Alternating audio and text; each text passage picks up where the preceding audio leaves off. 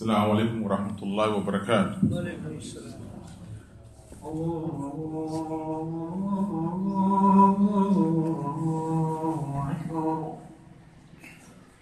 الله أكبر الله أكبر. أشهد أن لا إله إلا الله. أشهد أن لا إله إلا الله. أشهد أن محمدا رسول الله. أشهد أن محمدا رسول الله.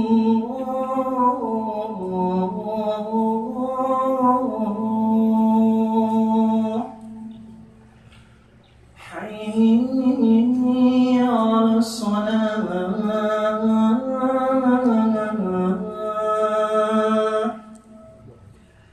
حي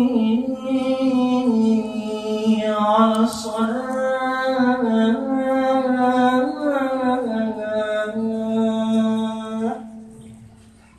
حي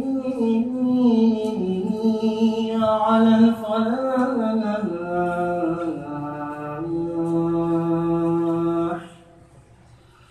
حي على الفلاح.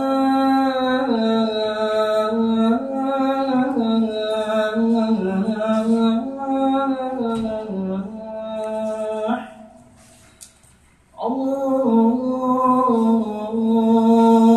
أكبر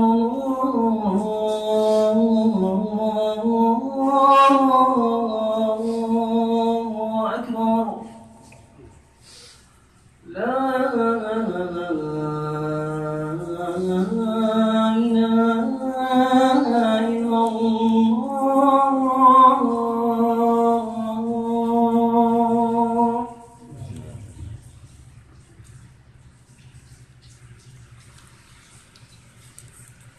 إن الحمد لله نحمده ونستعينه ونستغفره ونعوذ بالله من شرور أنفسنا ومن سيئات أعمالنا. من يهد الله فلا مضل له، من يضلل فلا هادي له. وأشهد أن لا إله إلا الله وحده لا شريك له، وأشهد أن محمدا عبده ورسوله. يا الذين آمنوا اتقوا الله حق تقاته ولا تموتن إلا وأنتم مسلمون. يا أيها الناس اتقوا ربكم الذي خلقكم من نفس واحدة وخلق منها زوجها وبث منهما رجالا كثيرا ونساء. واتقوا الله الذي تساءلون به والأرحام إن الله كان عليكم رقيبا. يا الذين آمنوا اتقوا الله وقولوا قولا سديدا يصلح لكم أعمالكم ويغفر لكم ذنوبكم، ومن يطع الله ورسوله فقد فاز فوزا عظيما. أما بعد، إن أصدق حديث كتاب الله عز وجل، أحسن حدي محمد صلى الله عليه وسلم، وشر الأمور محدثاتها، وكل محدث في الإسلام بدعة، وكل بدعة ضلالة، وكل ضلالة في النار. All praise due to Allah. We praise Him and we extol Him. We send the finest of salutations on Muhammad ibn Abdullah sallallahu alaihi wasallam. Really most truthful of speech is the book of Allah Ta'ala, and the finest guidance that of Muhammad sallallahu alaihi wasallam. As what follows, today, my dear brothers Salam and Iman, for today's khutbah, the topic will be revolving around what the Messenger of Allah sallallahu alaihi wasallam would always state in his khutbah tahajjud, that we should speak words that are directed towards the truth. And that is revolving around where the Messenger of Allah sallallahu alaihi wasallam has stated in regards to the importance of istiqamah. Istiqamah in Islam. And what is istiqamah? And this word has been found in the Quran in numerous places, and it's also been found in the Sunnah of the Prophet ﷺ. I want to speak about one specific hadith, which has been found in the Sunan of Abu Dawood and of the Sahih of Imam Muslim, and it's from the Juwaim al-Kalim, the concise speech of the Prophet ﷺ, where he ﷺ has stated about himself that he was given Juwaim al-Kalim and Utitu al-Ru'b, and was given the fear in the hearts of the disbelievers for the distance of over 40 days journey. And the Messenger of Allah ﷺ was approached by a man, and he asked him, his name was Sufyan bin Abdullah, that he came to the Prophet ﷺ and said, "O Messenger of Allah, teach me something, a word in Islam that I will not have to ask anyone else after you." The Messenger of Allah ﷺ, he said, "Qul amantu billah fastaqim." O kama qala sallallahu alayhi wa sallam, say that I believe in Allah, and then be an upright individual, a stand-up individual. Fastaqim. From the linguistic aspect of this word, we can see that in this day and age, in this time that we're living in, where we see that the rates of suicide are at an all-time high, drug use, depression, and the list goes on and on and on and on, that we are in need of istiqamah. The whole world is in need of istiqamah. What this means is that as believers, we don't need to look outside of our deen. We don't need to look outside of our iman to find istiqamah. When we say we believe in Allah, what does it mean to us as an individual? We have to understand that we are a part of the Ummah of Muhammad sallallahu alaihi wasallam. When we say that, people are confused today. People are lacking in self-confidence and self-worth. So they're lacking in what? Istiqamah. Because they don't understand what it means to be an individual. People feel strong in groups. As they say, there's strength in numbers. But we know that the jama'ah, the meaning of the jama'ah, is the person who's on the truth. Or mufrad, even if they're alone. So we understand that istiqamah, it means that we are an upright individual, that we are a straightforward person, that when we walk in a proper direction. When we walk, we plant our feet in the correct direction. When we speak, as the Messenger of Allah sallallahu alaihi wasallam would always say, "O you believe, يقول قولا سديدا يصلح لكم أعمالكم ويغفر لكم ذنوبكم ومن يطع الله ورسوله فقد فاز فوزا عظيما." Whosoever believes in Allah and His last messenger has indeed achieved a firm handhold. He said, speak a straightforward word. If we want to achieve this success, then we should speak a word that is directed towards the truth. So this is the starting point of our istiqamah, that we're not crooked in our speech. We speak straightforward. We speak words that have meaning and value that are directed towards the truth. We don't speak in a crooked manner. This is the first thing, that what's in our heart will coincide with what comes out of our mouths. So this concept of istiqamah is also in line linguistically with Sirat al-Mustaqim, where we ask Allah, those of us who are regular in our salat, Ihdina Sirat al-Mustaqim. We ask Allah, istiqamah, to Allah guide us to the straight path. Sirat al-Ladhina an'amta alayhim, غير المغضوب عليهم ولا الضالين. Amin. Al-ayah, the path that Allah subhanahu wa ta'ala has blessed. An'amta alayhim. من النبيين والصديقين والشهداء والصالحين حسب أولئك رفيقا. Al-ayah, from the prophets, the messengers, the truthful, and the shuhada, those martyrs. And Allah subhanahu wa ta'ala also mentioned in Surah Hud, فاستقم كما أمرت ومن تاب معك ولا تطغوا إنه بما تعملون بصير. Allah said, be straight as Allah has ordered us to be straight. And those who are with you, those who want to be straight with you, be with those who are straight, who want to be straight with you. That means we don't follow popular trends or opinion. We want to be straight. Allah said, be straight, and those who want to be straight, taba'mak. And do not follow those people of vain desires, because Allah is ever watchful over us. So with that said, what are some of the indicators? What are some of the indications that we are people of istiqamah? For starters, we must stop following popular trends and opinions. What does that mean? That if we are striving really and truly to be people of istiqamah, then we will not always try to fit in to every situation. People of istiqamah, we don't always try to be liked or appreciated for our presence. La. If we want to be a person of istiqamah, it also connotates that we are people who always speak the truth. We are truthful people in word and deed and intention. People are going to say that this is not what we meant by what we said, but we don't care what people think or feel about what we say. We don't have any hidden agendas behind what we say.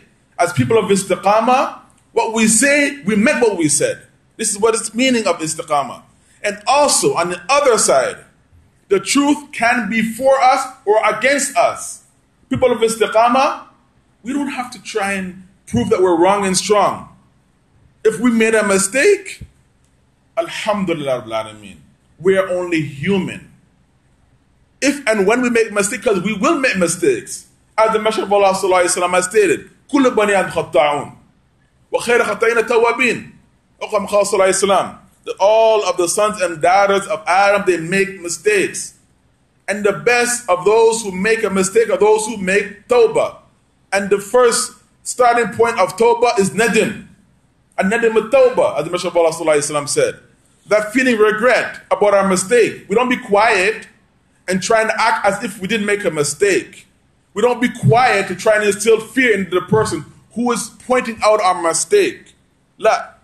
And nadim at-tawbah. We feel regret.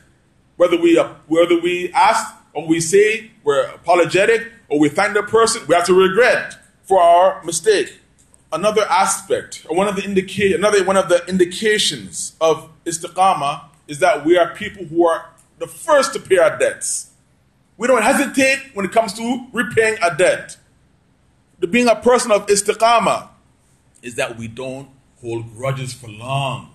Things are going to happen. Life goes on. We're going to get into situations that we are rubbed the wrong way, or we might rub a person the wrong way. But we don't hold a grudge for too long. A person of istiqamah, we have to let go. We must be in the habit of letting go. Now, alhamdulillah, we don't have to make a smoke signal. We can send a text.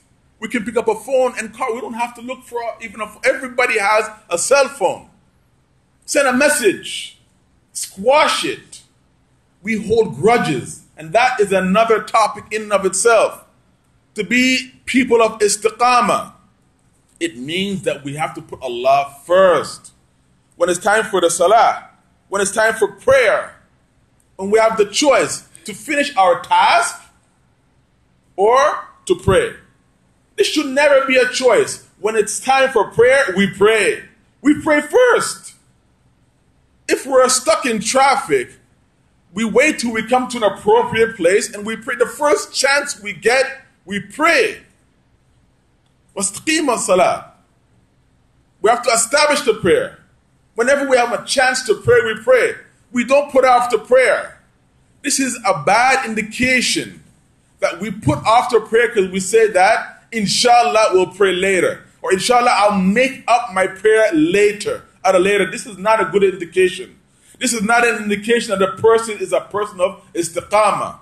So, with that said, when we look at ourselves as an ummah, right now, we make up approximately 1.8 billion people on the planet Earth, close to 25% of the Earth's population. Realistically speaking, truthful speaking, how many of us pray regularly? This is the first, after the Shahadatan, the first pillar of the proving that we are a Muslim is our prayer. After our Shahada, making that declaration of faith, which the majority of us, of that 1.8 billion Muslims, are born Muslim. So they didn't have to come into Islam. They were born in Islam. So they didn't have to say the Shahada. So what is the signs that we're a Muslim? Out of this 1.8 billion Muslims, how many of us pray? Let's be honest for a moment. When it comes to the prayer, we're lacking in this aspect. Believing and feeling that we are a real Muslim and a solid bedrock Muslim. But yet, the first thing that we'll be asked about, Yawm al-Qiyamah, is our salah. And it's of little or no significance to us. We have to be honest. This is the first characteristic of the people of Istiqamah. There's a hadith in Sahih of Imam Muslim that Jabir reported that the Prophet ﷺ has said, Inna bayna rajul wa bayna shirk wa kufr tarak salah.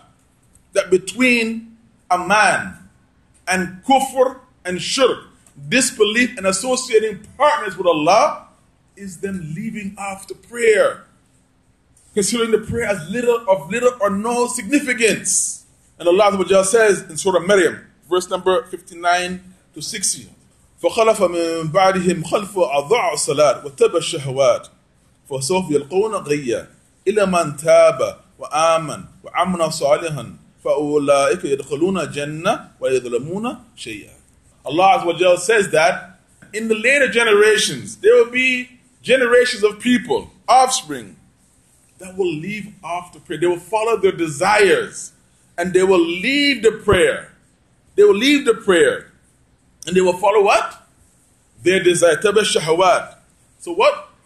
Allah Azza wa Jalla will lead them to ghayya, meaning to the hellfire. Except for those who makes repentance, amen, believes, and amla salihan, and does good deeds. Those who, after realizing, by whatever means, that they've made a mistake for neglecting the prayer, putting it off, for whatever reason, that they believe, they rectify, then Allah will change their bad deeds into good deeds. So, my dear Iman, having istiqamah, it means that we make a conscious effort. We make a conscious decision to obey Allah subhanahu wa ta'ala by Atab al-Rasul sallallahu alayhi wa sallam. And how we're going to follow the Messenger of Allah sallallahu alayhi wa sallam is by following his breath. We have the ahadith, we have the tafasir, we have explanation in the Quran, we have the sunnah. Allah Azza wa Jalla, he told us that in his book, Ya ladhina amanu in tansurullah yansurukum wa yuthabbit aqdamakum. Oh, you believe, if you assist Allah, then Allah will help you and he will make your feet firm. We want to be people of istiqamah. So we cannot just say that we are people of belief without showing that we believe. To be a person of istiqamah, uprightness, steadfastness, a person who walks straight, it will only come about by us practicing the deen in the method and mode of the Sahaba Ikram Radhiyallahu Majma'in. May Allah be pleased with them. Why and how is this going to come about? Is that when we are not afraid to show and prove our Islam. So many of us are afraid to pray at the workplace. We say we'll pray later. Why can't you pray at work? What is the problem? They're quiet. They're silent. So we understand what that silence means. That they're searching for a reason why they're disobeying Allah. They're disobeying the first commandment. After we say we believe, no one is forcing us. La iqra'a fi din. Qad tabayyana rushd min al-ghayy. There is no compulsion in the deen of Islam. So why are we not praying? No one forced us to become a Muslim. because the majority of us have been born into Islam. But why are we not praying? Did the boss say that we can't pray? Who's our boss? Who should we obey? Who do we put first? We put Allah and His Rasul sallallahu alaihi wasallam. This is the first thing that we're going to be asked about Yawm al-Qiyamah, is our salah, our prayer. If it is correct and in order, قَدْ أَنْجَى وَالنَّجَاحِ, we have succeeded and we have passed. Then everything else will be dealt with accordingly. Allah has given us many examples in His book. And the Prophet ﷺ has told us many things in the Sunnah. I want us to bring us our attention to one very extremely important detail. Where Allah tells us that our example that we follow in this life to lead us to the next, everything is not going to end here. Everything we do here should help us to bring us to the next life. Allah, He explains to us that the people we should follow are Ashab Rasul sallallahu alaihi wasallam. He had told us in Surah Tawbah regarding the three righteous generations, Qurun Mufaddala, وَسَابِقُونَ الْأَوَّلُونَ مِنَ الْمُهَاجِرِينَ وَالْأَنصَارِ وَالَّذِينَ تَبَعْهُمْ بِإِحْسَانٍ رَضِيَ اللَّهُ عَنْهُمْ وَرَضُوا عَنْهُ وَعَدَّ لَهُمْ جَنَّاتٍ تَجْرِي مِنْ تَحْتِهَا الْأَنْهَارُ خَالِدِينَ فِيهَا أَبَدًا ذَلِكَ الْفَوْزُ الْعَظِيمُ. Al-Ayah. Allah speaking about the first, foremost in faith. Sabiqun al-awwalun, the foremost in faith and commitment from the Muhajirin wal Ansar. So we don't have any preconceived notions. Allah subhanahu wa ta'ala is speaking about the Muhajirin wal Ansar. So we don't think there's no room for misconceptions, that these are the ones who Allah is speaking about. And then those who follow them, bil ihsan, in righteousness and goodness. These are the ones who Allah is speaking about. The first people who embraced the faith, Fisarat al-Usra, in the time of extreme difficulty, they embraced faith. And they were persecuted for their faith. And there's a hadith in the Sahih Imam Bukhari, in the chapter called Kitab al-Riqaq, the chapter of the softening of hearts, and the third of Abdullah ibn Umar, that the Prophet ﷺ said, Khair Qurun Qurni, the best of generations, meaning 100 years, the best generation is my generation. And those who came after them, and those who came after them. So the first 300 years is the best golden era of Islam. So to be a Muslim of istiqamah, not just a Muslim who said, I was a born Muslim. My name is a Muslim name. I came from a Muslim father. My grandfather was Muslim. La. Allah didn't ask you about you. Allah didn't ask me about me.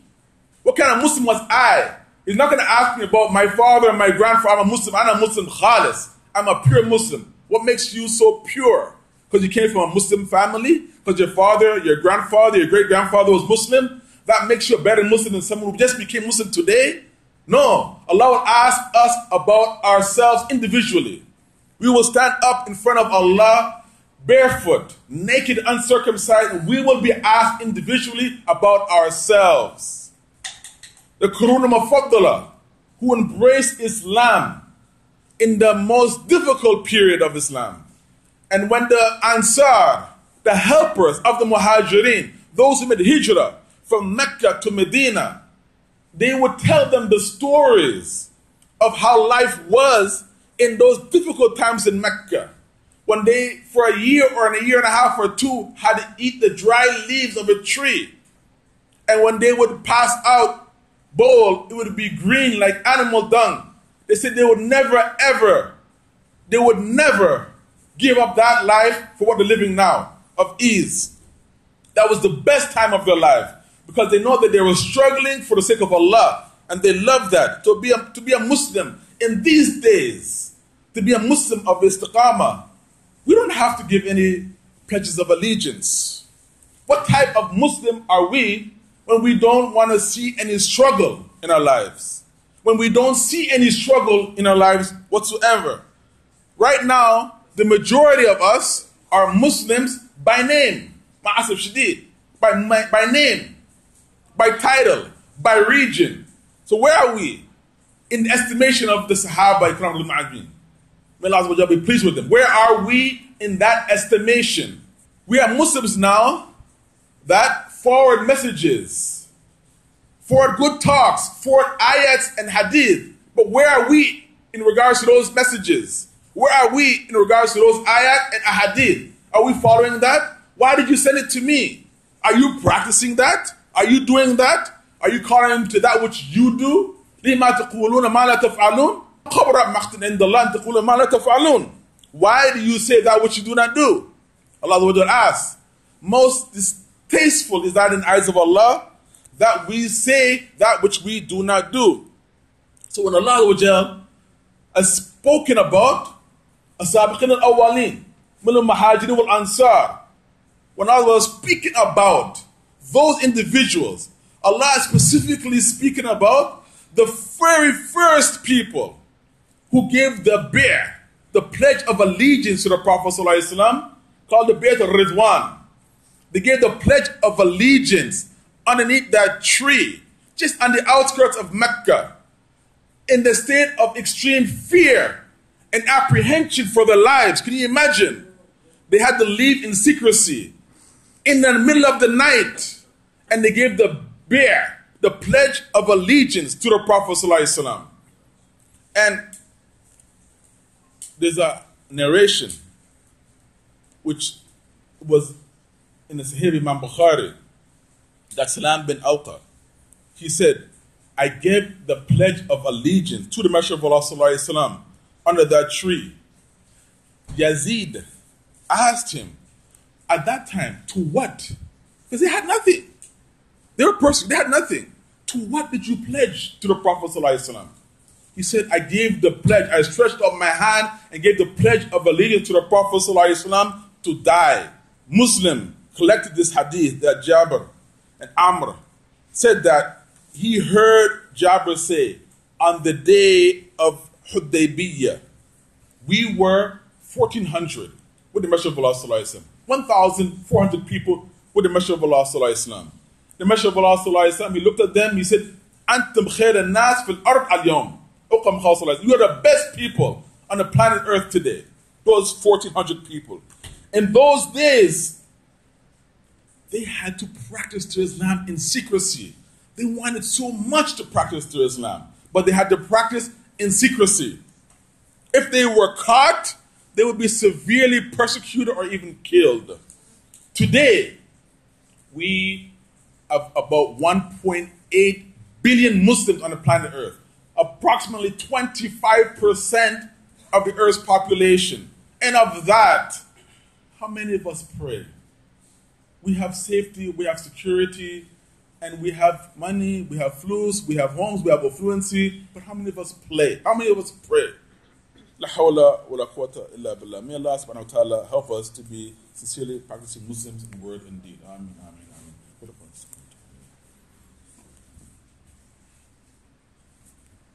Bismillah, salatu salam, Rasulullah, wa ala alayhi wa sallam. As I mentioned at the start of our khutbah, is that to become a person of istiqamah. For those of us who are coming in late, we need to strive to be a person, an individual of istiqamah.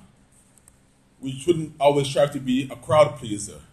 Because to be a person of istiqamah, it will mean that we are not going to feel comfortable all the time. We have to step outside of our comfort zone. When we're in certain situations, we're going to feel like gharib, ghuraba, strangeness. We're going to feel strange. And if we don't, if we feel comfortable in every situation, that's an indication that we're not a person of istiqamah. To be a person of istiqamah will require that we go against societal norms. To be a person of istiqamah, it means that we look to those people who gave the pledge of allegiance, Bayt al-Ridwan, underneath that tree, that 1,400 people who gave the pledge of allegiance to die in the company of the Prophet ﷺ, protecting the Prophet ﷺ. And that small group of people, they took the message. Those who survived took the message to other people. And the whole Arabian Peninsula embraced Islam in a short span of time. And those people took the message to the other people. And the whole known world was exposed to the light of Islam. As we all know, the Prophet ﷺ is not with us today. So we need to make an individual pledge of allegiance within ourselves that we're going to be loyal to Islam and the Muslims. We need to make that pledge when we're called upon to support Islam and the Muslims, that we won't hesitate because we look at them as ourselves. We want for our brother what we want for ourselves. We need to help each other, and we need to help the Imams of the Sunnah. Those people are calling people to the Sunnah with Islam, with Iman, with Tawheed. We need to support them. Let me close mentioning another aspect of the pledge in the time of the Prophet ﷺ. In the time of the Prophet ﷺ, the people would give a pledge verbally. The men would shake the hand of the Prophet ﷺ, and the women would give a verbal pledge. The Prophet ﷺ wouldn't shake or touch the hands of the women, but would take their pledge verbally. More examples I want to give. The say Imam Muslim, Abu Dawood, Nasa'i, the Auf bin Malik, he said that they gave the pledge of allegiance to the Prophet ﷺ. He said there were about 7, 8, or 9 individuals at that time. The Prophet ﷺ asked him, would you not give me the pledge? He said, we have already given you the pledge, Ya Rasulullah. He said, Aidan, again, give me the pledge again. Give me the pledge of allegiance again. We said, we had already given you. What should we give the pledge? We'll give you the pledge again. They gave the pledge of allegiance to the Prophet ﷺ, and he ﷺ, he said that you give him the pledge to worship Allah alone and do not associate any partners with him, to pray the 5 times prayer, to hear and obey. And then he ﷺ said to that 7, 8, or 9 individuals, and do not, and do not ask anyone for anything. Auf bin Malik, he said that these individuals, they took to this pledge so much so that if they were on their riding animal and their whip were to fall off, they would get down, they would dismount, pick up their whip, and go back on their riding animal. My dear brothers and men, there are many aspects that we need to look at within ourselves and know that Islam is not a birthright. We need to practice Islam with ikhlas.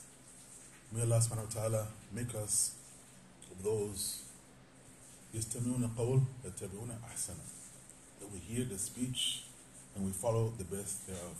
Ameen, ameen, ameen. إن الله وملائكته يصلون على النبي يا الذين آمنوا صلوا عليه اللهم صل على محمد وعلى آل محمد كما صليت على إبراهيم وعلى آل إبراهيم إنك حميد مجيد.